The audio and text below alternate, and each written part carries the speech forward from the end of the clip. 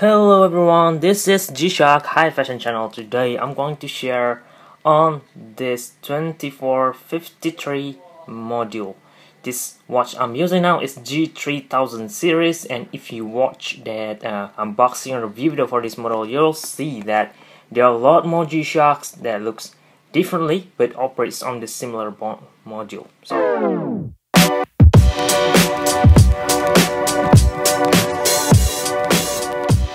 So just in case you own any one of those, or just in case you own a watch that operates on 2453, I hope you'll find this video just a little bit useful as well.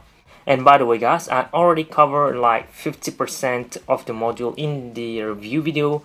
So if you just want to have a look roughly, go check the video out. If you just want to have a look on the details, this will be the video for you.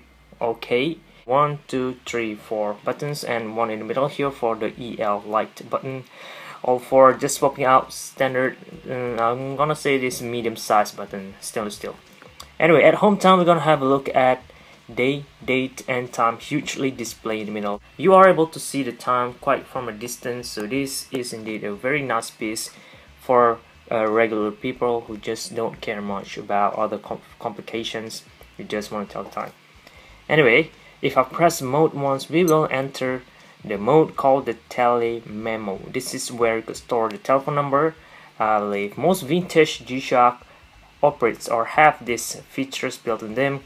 You can store up to 8 letters for the lettering over here, and also some numbers down there. Alright, let me press adjust up here to show you guys all the letters that you could input in this watch. Zoom in a little bit. You can toggle those using this upper and lower right button. I'm gonna press and hold it and just show you guys all the letters that you are able to store in here. T, U, V, X, Y, Z, and some numbers, and we will repeat back to all the lettering. Okay, that's for the numbering. 1, 2, 3, 4, 5, 6, 7, 8, and bam, going down to number. So this will be all the numberings, zeros, whatever number. I'm not sure where you're living, but you're gonna have like 1, 2, 3, 4, 5, 6, 7, 8, 9, 10, 11, 12 units of numbers. So I'm pretty sure that will fit to most carrier. But anyway, you can store up to 30 units of information, by the way, and it will sort out based on alphabet. So capital letter A, where it is, will be displayed first, and then we'll go to the next letter storing here. So that's how all this information will be arranged, similar to your phone book. Press mode, we will go to the next one, which is the alarm. Alarm number 1, alarm number 2, number 3, number 4, snooze, and signal, of course. Press this upper right button to turn on the signal, I believe. There it is. Let's turn the snooze alarm instead. All this, bam, all have been turned on. And if I want to adjust this, of course I could do so, pressing the adjust button up here, and I could change the hours, the minutes for this alarm to ring. Wait, hours, minutes, and that's pretty much it though. You cannot set any specific date in here. Press adjust, finish with this alarm mode. Press mode, you can see now everything had been turned on. Alarm, signal, snooze. Now we are into the stopwatch mode. This part is pretty much simple. When I turn this thing on up here, the animations will continue synchronizing with this part over here. So each of those bars will represent 5 seconds. When we reach 15, look at that, 3 bars. When we reach 20, gonna be 4 bars, and there. Not as useful, but at least you have something to have a look, or fun to operate with. That is one of the things about Casio G-Shock. They are fun to play around with, other than being tough and very solid build. This will be the timer mode.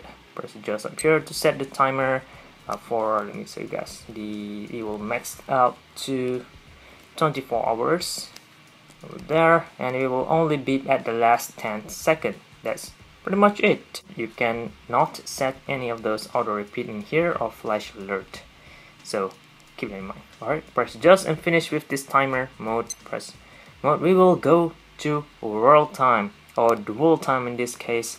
So you are able to add every 30 minutes or minus every 30 minutes. Down here will be current local time. Up here will be the dual time, of course. Gonna add 30 minutes, 21, 22, 22, 33. You can just fast scroll by pressing it, of course. Keep pressing it, will fast scroll by adding every 30 minutes or minus every 30 minutes. And just in case you want to reset this thing back to your local time, press adjust button up here and bam, it will reset back. Look at that, similar to local time right now. And done on this dual time. Very easy watch, very simple, and that's done over here.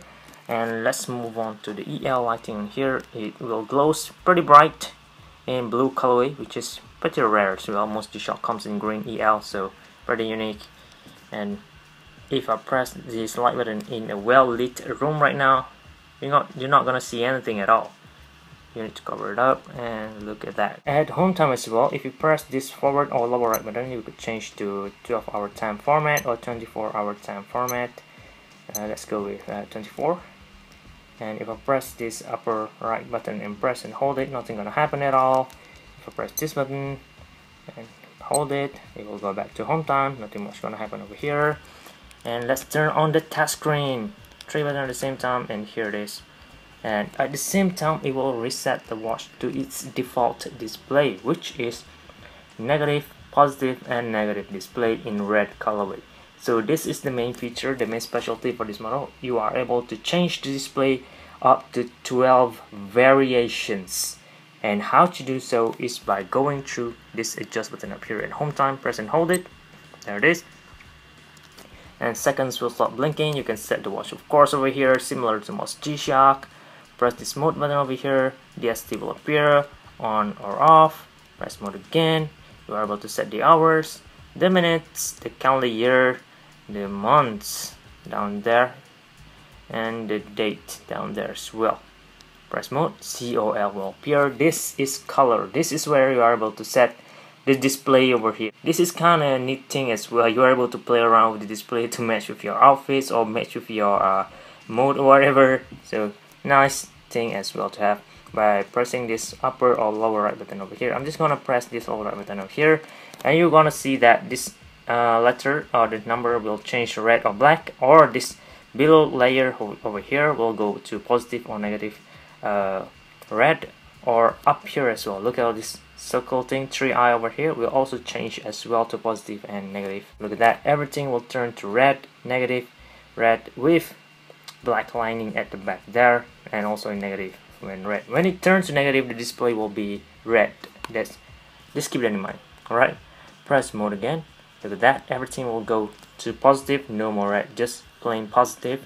But the time display over here is actually on the upper layer, similar layer as the COL. If you look at it from here, when I press this button again, you will see that this letter will go down to the bottom layer. Bam, look at that. So there's a slightly different there. That is already considered to be the third or the fourth display. Press again. Everything is still on positive, but only the display in the middle will be in red. You can play around with that just in case you want to be able to tell the time better. You want something that's a little more colors, go with this type of display. Or if you don't like this one, you can keep pressing this button down here. And look at that, only this below layer will go to negative at the same time in red colorway. Everything else will be in positive. Kinda be able to change your watch from positive to negative without needing to change the polarized filter in the display panel. So very neat thing as well. Look at it. If I press this again, also in negative down here, but the display will move down. If I press again, the both of display will light on actually in red and black. This bottom part will still remain in negative. Look at that now. The upper part is in negative, which is all at the same time as well in red colorway, and now the bottom layer will be in positive. If you don't want this part, you can just leave it in negative or red, so you won't be distracted by this part at the same time. This display, the most important part, will be displayed very clearly. Press this button again. Look at that. Again, all in red, negative, black and red. If I press again, it will go down. Look at that. And look at that, everything in red, and bam, everything is positive. So let's go with all red colorway, which is the last, or the 12. Oh, I missed it. 12 time. There is time display mode. Alright, now everything is in negative. Alright, let's press adjust. Let's say I'm gonna go with this one, and when I'm set my watch to this type of display, each mode will also be affected as well. Let me show you guys. There it is. Everything will be in red and black. Everything will be red and black. Look at that. How cool is that? Let's try the stopwatch. Look at that. Red and black. There it is. Over here, same goes with the timer, and back to dual time and go back to home time. And if I press the light button when everything is in negative, it will automatically turn off the negative, and look at that. This will allow you to tell the time better. Look at that. Look at that. Let me turn on the touchscreen again to reset it back as well. There it is. There it is. This is the touchscreen. Very simple type of touchscreen actually. And that's, I believe, sums up all the things that you need to know on this G3000 G-Shock. I hope you guys found this video a little bit useful, informative, and entertaining as well for your future reference. Leave a like if it does helping you though, and also subscribe to see more contents like this in the future. Thank you very much for watching, guys. This is G-Shock High Fashion channel, and